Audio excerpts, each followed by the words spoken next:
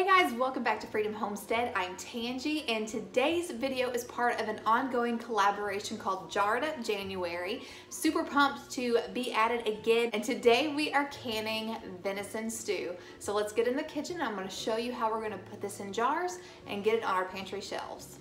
Today I am making a low carb venison stew for the pantry.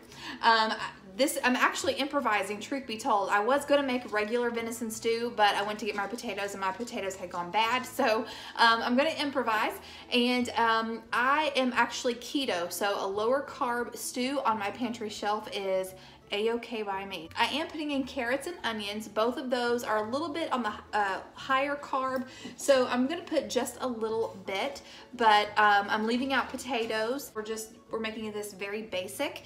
And so if my husband or my kids want to heat up a jar of this stew, they can always throw in a handful of egg noodles, or they can have it over rice. Either way, it's gonna be delicious. So I'm gonna bring you in and we're gonna get this stuff in jars and in the canner.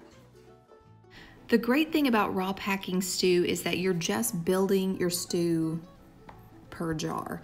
So in each wide mouth pint-sized jar, I'm putting in a little bit of onion, a lot of meat, and a few carrots and some celery. If you were going to be using potatoes, this would go a lot further. You would use a lot less meat.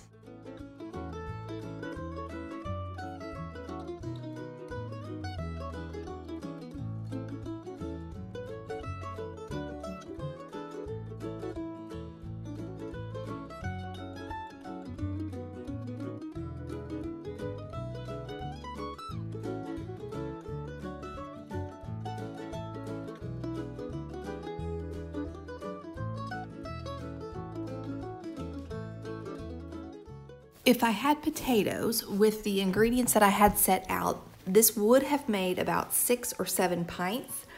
But as you can see, I got 2 pints filled, and then this last pint, I'm just basically using the leftovers. Now per pint, I am seasoning with half a teaspoon of kosher salt.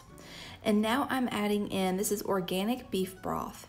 And after I pour some beef broth over it, I'm using a spatula here to debubble. Basically, you insert your spatula and kind of tilt it, and you're just opening it up, making sure that there are no air pockets and that you're getting your broth down as far into the jar as it can go. After you debubble, if all of your broth has gone to the bottom, you're just going to want to top it off. And I continue to debubble, and then I end up having to top it off again.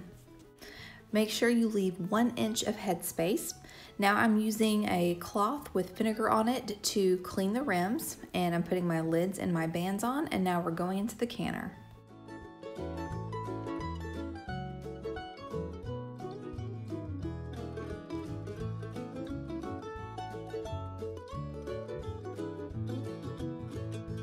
The canner unless it's full. So back here are my venison stews. The rest of these are beans, and I'm going to try to get some more in here. My canner mostly full. I did a combination of black beans and Great Northern beans to fill the canner the rest of the way. And in case you are new to canning, I wanted to mention this. The reason why I am pressure canning beans and stew is because they have the same processing time. Since I started with cold meat, cold ingredients, I'm starting with a cold canner. So this hasn't even been turned on yet, but I am going to go ahead and do that right now. I'm going to turn this on kind of high to get it going. All right, I'm going to go ahead and put my lid on, and I'll be right back.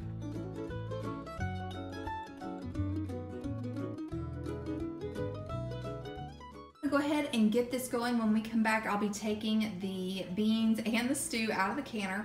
If you're interested in more detail on how, the venting process and all of that, then I'm going to leave a link in the description box below to my canning beans video, which I go into a lot of detail about everything from how to check your jars to every step of canning. So if you want to check that out, I will leave that link in the description box below. But when we come back, we'll be pulling stew out of this canner.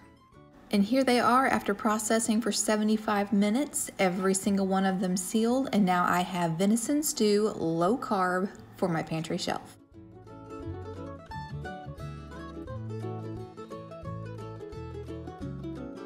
Okay guys, I hope hope you enjoyed this video. Don't forget to check the description box below for all of the other channels that are participating as well as the playlist, so that way you can go back and collect all of these amazing recipes. And as the name implies, this party is going to go until the end of January. All right, so that's all I've got for you guys today. Until next time, be vigilant, be prayerful, and be prepared.